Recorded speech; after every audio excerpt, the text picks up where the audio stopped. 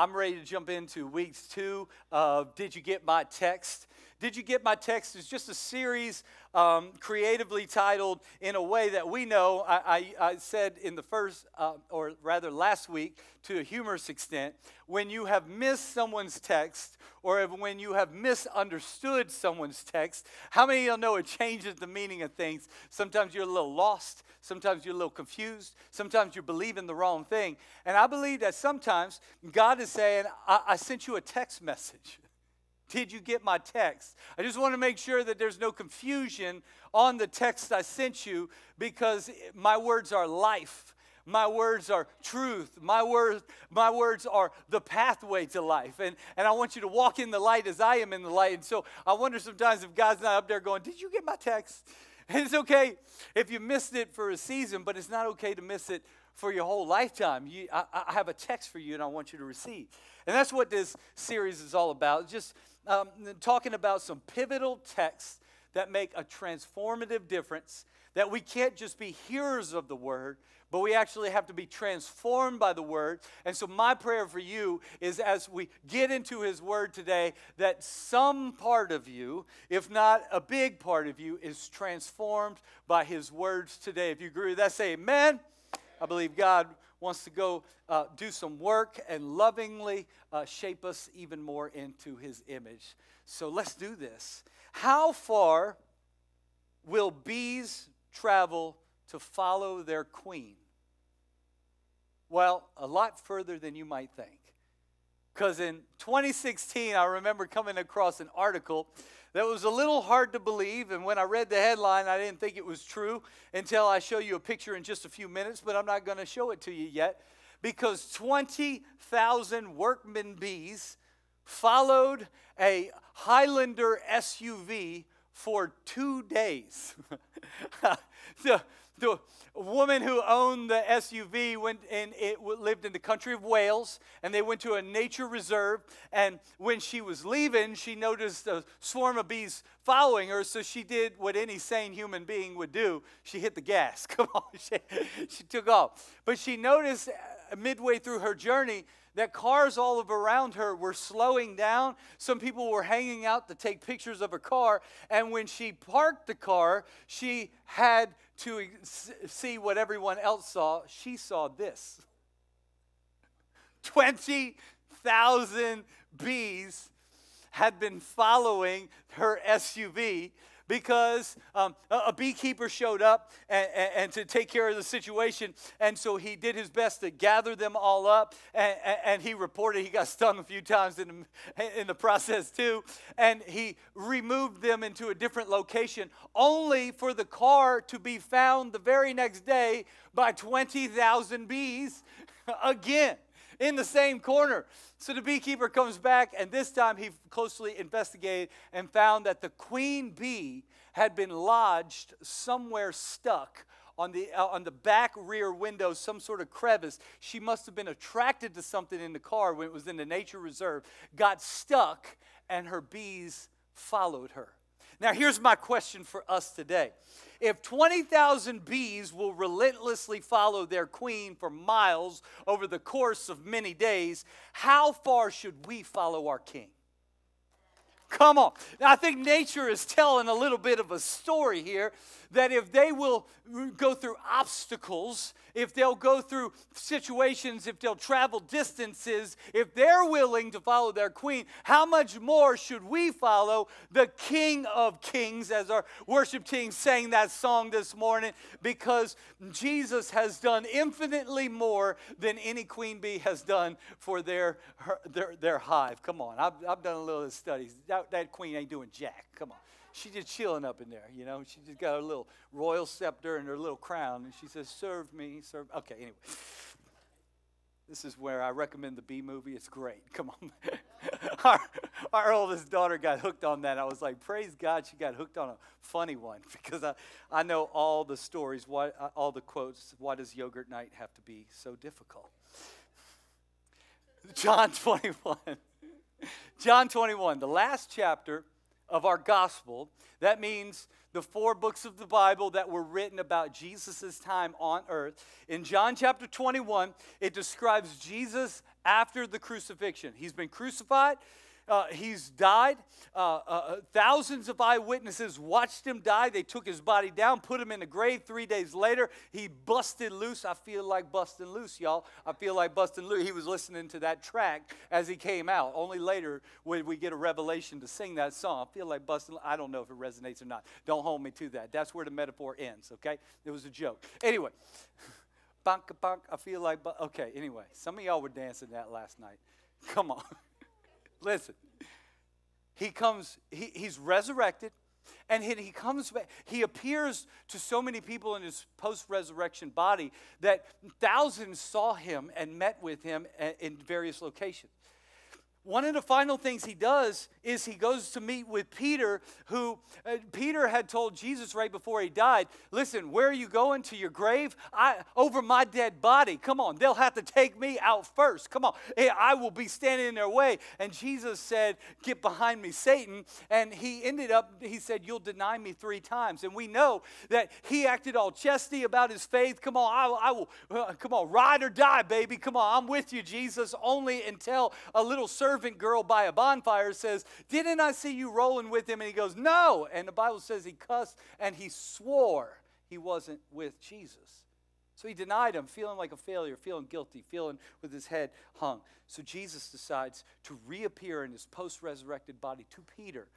And he asks him to follow him and to feed his sheep. And this is what happens in John 21. It says, I tell you for certain, Peter, that when you were a young man, you dressed yourself and you went wherever you wanted to go. But when you're old, you will hold out your hands. Then others will wrap your belt around you and lead you where you don't want to go.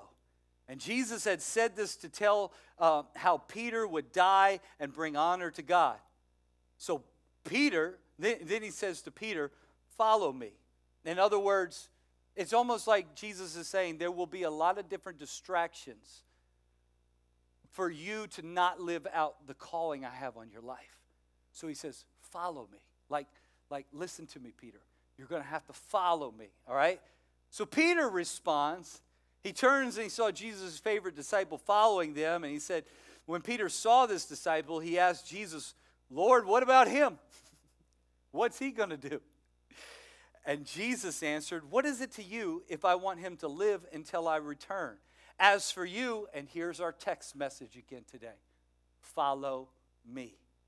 This morning I want to preach a message simply entitled, did you get my text? Follow me. Pray with me. Father, I pray that you would speak to us, speak your words of life. Our hearts are open. Our ears are open. In Jesus' name we pray. Amen. That word, follow me. 2 words put together in a potent sentence that changes so much. It changes everything. In fact, follow me means 3 different things. I want you to take notes today because I have a lot to share with you that I believe something's going to touch your life in some way or the other. Number 1, follow me is a call to quit comparing. Follow me is a call to quit comparing. We live so much of our life with our eyes fixed on everybody else. Our eyes fixed on our bank account, our eyes fixed on our enemies, our eyes fixed on people who slighted us, our eyes fixed on our competition, our eyes fixed on those who are prettier than me, got more money than me, funnier than me, seemingly more happy than me. Come on, we have our eyes on a lot of different things. And when Jesus speaks to Peter to follow me, he's saying, don't worry about John. Get your eyes off of them. You need to not listen to the voices all around you. You're going to have to focus, and you're going to have to follow me. Your calling's unique. You're going to have to follow me. Quit comparing to everybody else. But let's see how Peter responds to Jesus. I didn't read every verse that was right there. Let me read the ones that I skipped. It says, when Jesus told Peter, in essence, he was saying, you're going to be a martyr. You're going to have to give your life up for the message of me. So Peter does what many of us would do. What about him?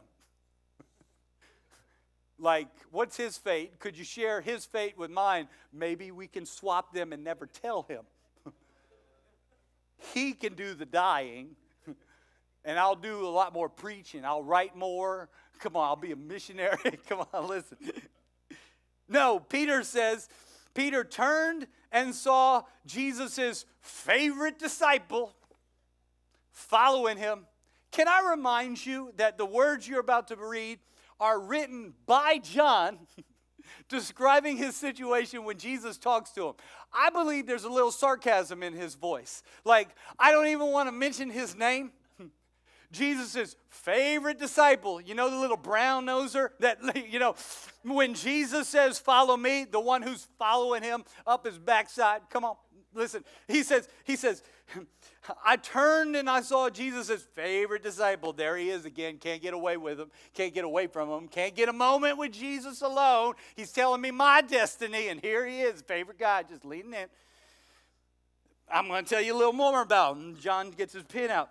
He was the same one who sat next to Jesus on the final Last Supper. We all had assigned seats. He could have picked any one of them. He's the one who had to sit right next to Jesus. Hey, Jesus, I got the seat right next to you. Can I serve you? Can you reach the bowl? I'll get you the hummus. Come on. Anybody need any pita bread? Come on. He's the one who sat next to him. King James Version says he's the one who laid his head on his breast. Come on now. I'm trying to eat my pita bread, and this brother's over here. Jesus, can I listen to your heartbeat one more moment? Peter's just like, stinking. This is how the Last Supper's going down. I got to deal with this mess. He's the same one who sat next to Jesus. And he asked, Lord, who's going to betray you? And when Peter saw this disciple, I won't even use his name. His name disgusts me. Come on. He asked Jesus, Lord, what about him? In other words, he is full of comparisons. Like, is he going to get a better deal than me? Did I draw the short end of the stick? Come on. What is my fate? And Jesus answered, what is it to you if I want him to live until I return? As for you, follow me. As if to say, so what if I do blank for them? You follow me. And we got to live this out too. The call, follow me, the text message, follow me, is a call to quit comparing yourselves to they got further faster. Come on, they got more of an opportunity. They got a platform position and I got a behind the scenes position. They get more recognition. They got affirmation. They got approval. They got this opportunity. They got more talents than me. They got more skills than me. How come I didn't get this? And Jesus is like saying, Peter, never mind what I want to do with this brother. You follow me. It's like taking your little kids and just going, I'm trying to speak something. Can we lock in here? You're going to have to follow me, not them. Sometimes our littlest girls get into a fight and you're just like, why did you do that? Because they, I'm not talking about them. Let's lock back in. Why did you? And they're like this. Come on, you're like, why did you? And they're like, because they. And it's just like, no. Follow me here. I'm trying to have a conversation with you. I sometimes wonder if Jesus is just not saying, hey, Peter, yes? Follow me. Keep your eyes fixed on me. Quit comparing yourself to them. So what if I want to do X, Y, or Z to them? In fact, I wrote it this way. When we begin following him, we quit following them. When we begin following him, we quit following them. We lose track of it. And honestly, if we're real with ourselves, comparing ourselves to others is our way of seeing if God has shafted us or not. It's really a lack of faith. The Bible says in 1 Corinthians, a body isn't just a single part blown up into something huge. It's all the different but similar parts arranged and functioning together. If foot says, I'm not elegant like hand, embellished with rings, I guess I don't belong to this body, would that make it so? If ear says, I'm not beautiful like eye, transparent and expressive, I don't deserve a place on the head, would you want to remove it from the body? If the body was all eye, how could it hear? If it was all ear, how could it smell? As it is, we see that God has carefully placed each part of the body right where he wanted it. So let's stop comparing ourselves to other parts of the body. Come on. Theodore Roosevelt said, comparison is the thief of joy. And we got to stop going, but what about John? What is John going to get to do? Is he going to do something better? Is he going to get a bigger platform than me? Is he going to sit next to you as he enters into the kingdom of God like at the Last Supper? He took the seat. You know, I wanted the seat too. Jesus is saying, so what about them? Just follow me. See, this is where faith changes everything. Because faith says, I am confident that God has something significant for me too. The natural world thinks if they got it, I don't. If they got him, I won't. If they got this, then I miss out. Faith says, I am confident. Put up Hebrews 11:1. Now, faith is confidence in what we hope for and assurance about what we do not see. In other words, my faith says I can celebrate them now because God's not shafted me. He's got big plans for me too. Great are the plans I have for you, says the Lord. Plans for a hope and for a future. I knew you when I knit you together in your mother's womb. I have not forsaken you. I have not abandoned you. They might seem seemingly ahead. You might be a late bloomer. It's not like God has not given you a purpose. Let's quit comparing ourselves to them. Follow me. So what if they got more shares on social media? Follow me. So what if they got married before you? Follow me.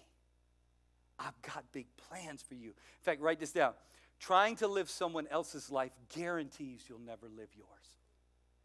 In fact, I think it's one of the greatest tricks of the devil, that if I could get you trying to be me and me trying to be you, both of us live jacked up because we will never fulfill our God-given purpose, which will inevitably make heaven bigger and hell smaller. So what Satan wants to do is start trying to tell you, don't you wish you were like them? God's trying to hold out on you. That's the same M.O. he used in the Garden of Eden when he said, God just doesn't want you to be as smart as he is.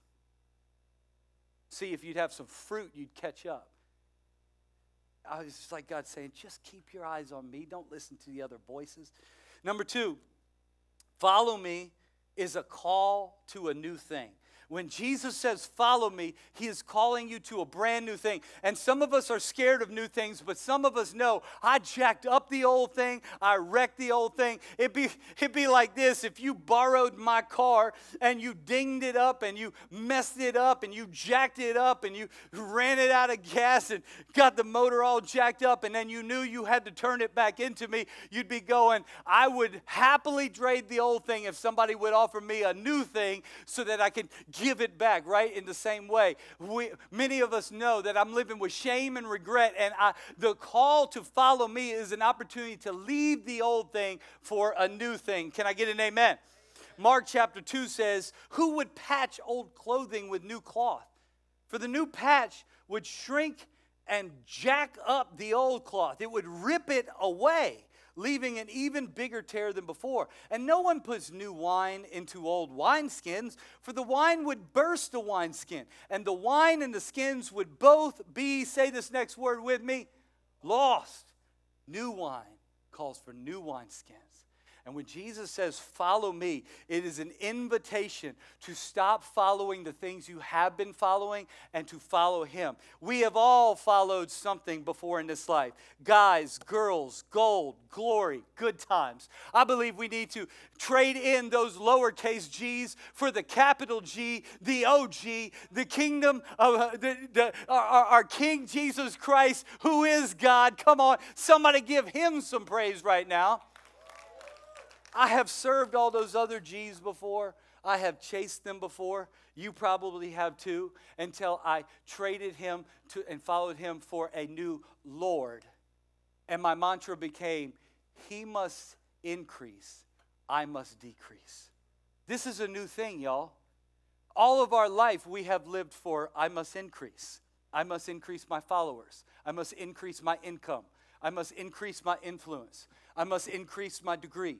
I must increase my reputation. I must increase my popularity. I must increase. This is leaving that behind to say, I don't really need to increase anymore. In fact, I need to lower. And he must increase. Fun fact, if you didn't know it, that's why Lift Church has a lowercase I. in its logo. It's not to be cute or gimmicky. It's a constant reminder that if we will stay small, he'll lift up everything else. So we lift him up while we stay small. Humble ourselves before the Lord, and he will lift you up. So under point number 2, I want to give you 3 ways that you can be new. New in 3 ways. So this is 2A, okay? A is, it's a call to leave your cares for his cares. Like when Jesus calls Peter for the first time, he says, "Follow me, and I will make you fishers of men." What he's saying is, you have fished for fish before. That's your concern. You're worried about filling up your tummy. You're worried about taking care of your family. You're worried about where the next meal comes from. I want to give you a greater purpose. Leave your concerns for my concerns. And my concerns are, I'm going to make you fishers of men.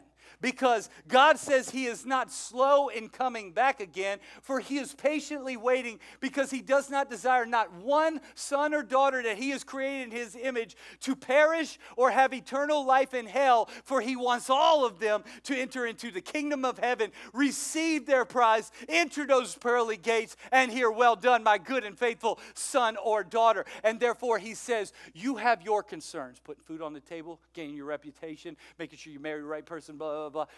Leave those, and I'm going to make you concerned with my concerns.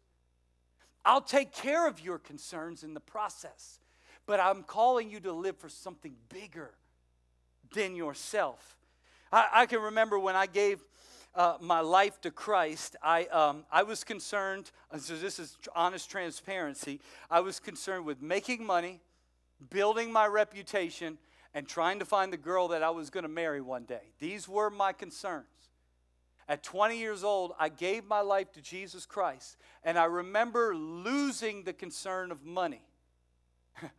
My first degree is in a bachelor's in business management from LSU, Louisiana State University, and I have used that degree this much because the Lord called me to the ministry in my junior year, and I praise God in my case that I never experienced the financial income of that degree, because I might not have lived out my calling. I would have lived for my cares instead of living for what he has cared about.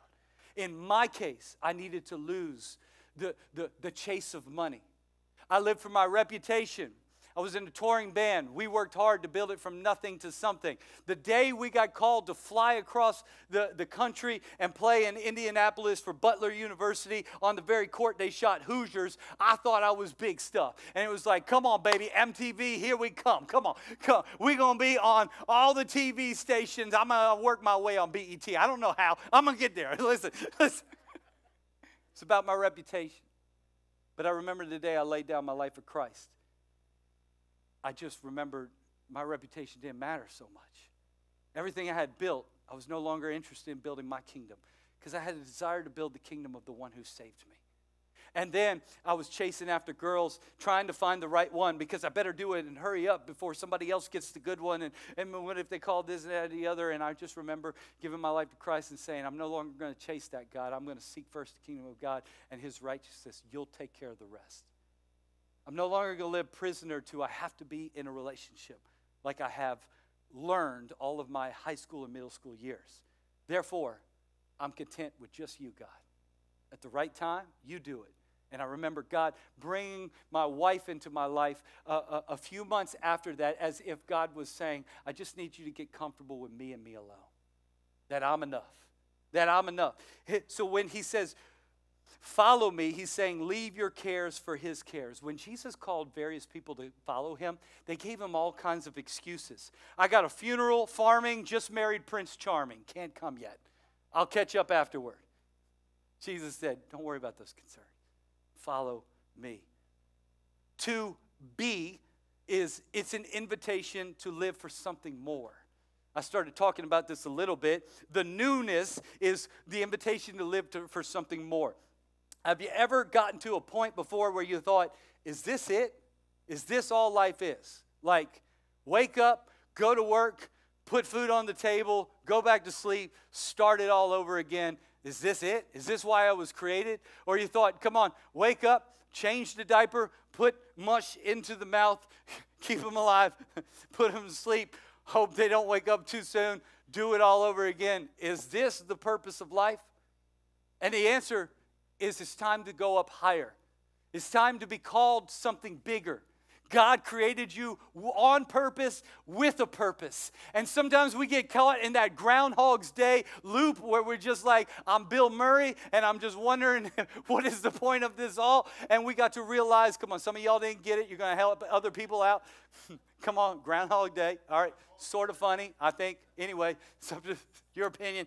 Anyway, God wants to enlarge our visions. He says, if your way is as high as it gets, you're cutting yourself short.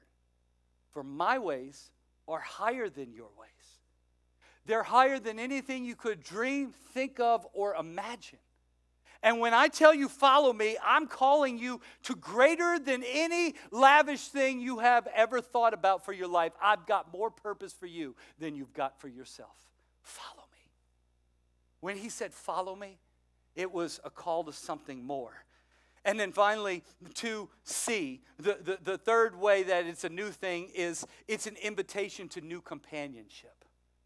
There are three types of companionship. Number one, we get the companionship of all companionship. The divine accompaniment of God himself in our presence.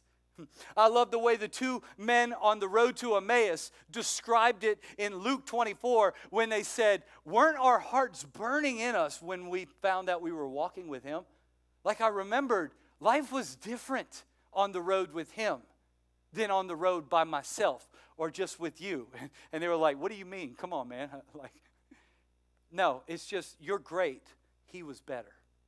I got a divine accompaniment.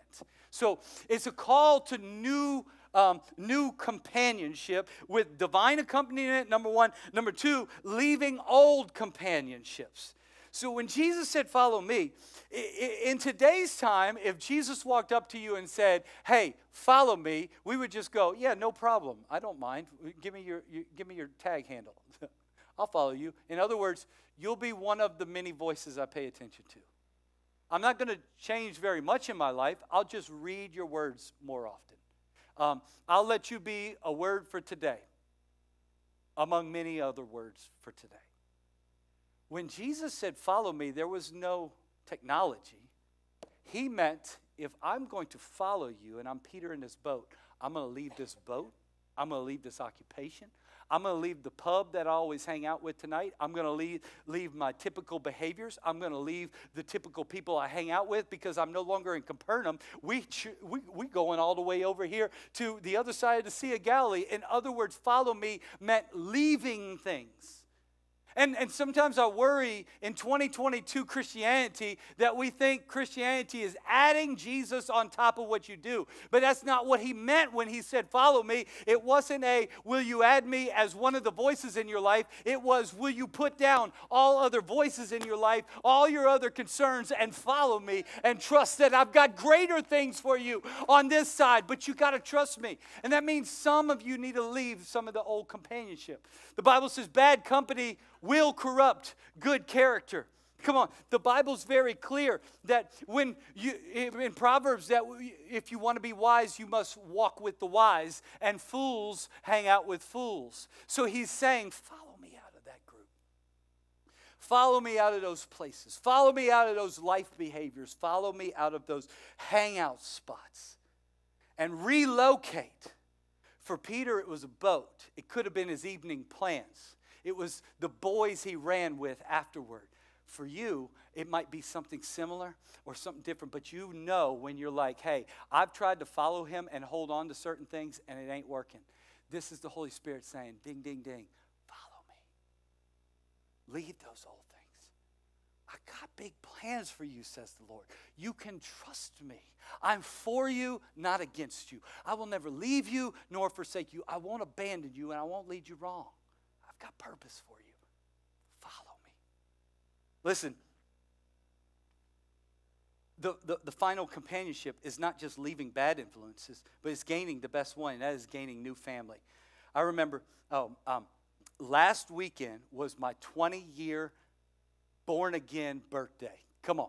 I gave my life to Christ 20 years ago and 1 week today. And I remember sort of being blessed, knowing I was forgiven of my sins, knowing I made the best decision, but I knew my lifestyle wouldn't work with him anymore. I had to leave my 5 best friends I was touring with. I had to leave the lifestyle of helping people get intoxicated and do other sinful things, adulterous things, immoral relationships. I had to leave all of that because I felt God calling me out of it, and I just began to seek his way now. And I remember kind of complaining in that first year, and I remember praying something like this: God, you've asked me to give up a lot. I gave up my 5 best friends, gave up my world. And good for me, I was complaining in church because I remember running sound. I was running sound in the church, and I remember the soundboard being in the back of the room, and God said, hey, look up. Look at all the family you gained in replacement. And I started realizing I gave up 5, and I gained 1,005 family members. Like, I was thinking too much of woe is me and not realizing that God put the people in your row to grow along with you and to be an asset to you on your spiritual journey, because you're not called to do Christianity alone. Come on, pound it with your neighbor and say, we're not supposed to do it alone. Tell your other neighbor, I need you too. Come on. And that's why in 2 weeks from now, we will have small group Sunday, and you need to sign up for a small group. If you're like, I don't love those things, I've tried that, I'm asking you to lean into it. Why? Because you were never called to do Christianity alone. And we grow best in relationships. We aren't always transformed best in rows, but more in circles. We say in small groups, it's a place to connect. It's where we get each other's names. The movie theater is not very conducive to doing that. It's a place that we protect. In other words, now I want to know your prayer requests, and I'd love for you to be praying for me too. I can now protect your kids because I know them by name now. I can begin to pray over your marriage, and I can protect that. I can pray over your work situation because I know that, listen, it's a place to connect, protect, and grow further with God. And so you need to sign up for a small group in 2 weeks. We will offer that. Romans 11:17 used an agricultural metaphor when Jesus said, you, though you were a wild olive shoot, have been grafted in among the others, and now share in the nourishing sap from the olive root, which meant you left the old companionship, you got divine accompaniment, and you've got a family to belong to. Somebody say amen. And let me finish with the third way follow me speaks to us. Follow me is a call of restoration. In Luke chapter 5, verse 27, Jesus calls Matthew a sinful tax collector to him. And Jesus says, later on as Jesus left the town, he saw a tax collector with the usual reputation for cheating sitting at a tax collection booth. The man's name was Levi. We also know that to be Matthew. And Jesus said to him, come and follow me. Follow me was an invitation to restoration. In other words, he was saying, Matthew, I know you're a sinner. Matthew, I know you're not perfect. Matthew, I know you've screwed up. Matthew, I know you've wandered down the wrong road in life. But I am still here speaking. Follow me. I send out the invitation irregardless of your reputation. And follow me means it's not too far gone for you. There is still hope for you. I still want you. I still love you. I still desire you. I choose you a part of my family. Follow me. Follow me also means that when you start following me, you're going to hear of how I'm restoring you. He didn't invite Matthew to follow him so he could go, tell Matthew, let's talk about how stupid you were back then. You've made some pretty dumb decisions. Let's try to count them all on 2 hands. As we walk together, let's just try to beat you over the coals. That's not what following him meant. Following him meant leave that. Leave all of that. Through me, if you'll follow me, I give you an invitation of restoration. All that the enemy has told you might be true, but it doesn't have to stay true. You have screwed up. You have wandered from my ways. You have not done perfect. But I sent my son, Jesus Christ, because he is the way, the truth, and the life. And all who come to the Father must come through me. Follow me. I'm offering you a new, restored life. I'm here to tell you that everything the enemy told you God could never do for you is a lie. Because he's here, his Holy Spirit's here today saying, follow me. I'm wide-eyed and aware of your reputation. I know what happened even though you tried to hide it from me. I know what you said about them. I know what you felt about them. I still say, follow me. I want you. I'm going to restore you. And this doesn't have to define you. In fact, I think many of us know somebody who would love to be restored to God. They're wandering. Maybe they've been hurt by a church. Maybe they've never gone to church. Maybe they don't even know the message of Jesus Christ. But you are thinking, come on, if they would just hear the voice of Jesus saying, follow him, I believe so much could be changed and they'd find the peace and the joy that I have. Come on, if you know somebody like that, we all know a number of people like that. God started dropping names on you. In 2 weeks, you might think, Pastor Drew, I don't know how to tell the message of this Bible as clear as you do. Well, then here's good news. I'm asking you to invite them in 2 weeks to what we're going to call Welcome Home Sunday, which is an intentional day where we will start a new series called Living the Dream. And who doesn't want to live the dream? And you just say, hey, I'm inviting you to my church on week 1 of Living the Dream. Come and hear. But I'm going to tell you that on week 1 of Living the Dream, we will preach the clearest, most concise message of how Jesus gave of his life to forgive your friends and family of their sin, shame, and regret, and hold it against them no longer, but give them newness and freedom of life. Come on and celebrate in advance for what God's going to do. Who do you know that the Spirit is prompting you? They got to be here that day. I'm encouraging you. Invite them to Welcome Home Sunday 2 weeks from now. Will you do that? Come on, look at your neighbor and say, we got homework? I need to send that text message. Tell them, don't let me forget. Let me finish with one more tax collector. Jesus recorded his prayer, and the tax collector said this, "Oh God, be merciful to me, for I am a sinner." In other words, you wouldn't want me, but please be merciful to me. In other words, I've screwed up. I'm not very good. I don't have much to offer, but would you be merciful to me? Jesus said about this person, I tell you, this sinner returned home justified before God. For those who exalt themselves will be humbled, and those who humble themselves will be lifted up, exalted, restored. Come on. He's saying those who will follow me, there is restoration in store for them. Amen. This is good news. I wrote it this way, guys. When you follow him, he begins restoring you to your pre-damaged state. Many of us fear, I've screwed it up too much. I'll never become what God had in mind. No. The moment you follow him, he begins to restore you to your pre-damaged state. How many of y'all want that today? If you would, just open up your hands like you're going to receive something from heaven. I want to pray over you. In fact, before we do that, you don't have to open your hands just yet. I just want to ask 2 altar calls and then a really big one. The first one is this. If you know that you need to surrender comparison, point number 1, follow me means to surrender comparisons. If you know comparisons has been getting me down, my eyes have been all over the place. I've been looking at other women comparing. I've been looking at other men comparing. I've been looking at other social media accounts comparing. I've been looking at other vacations comparing. I've been looking at other people's lifestyles comparing. I've just been full of comparisons. If you're in this place, every head bowed, every eye closed, you just say, Pastor Drew, will you pray for me to get my comparison eyes off of that and just follow him? Just quickly throw your hand up. Yeah, so many. Yes, thank you. Thank you for your courage and bravery. Come on, anyone online, you know, that hit home. Holy Spirit's talking to me. Yeah, we're going to pray for you. Here's the second thing I want to pray.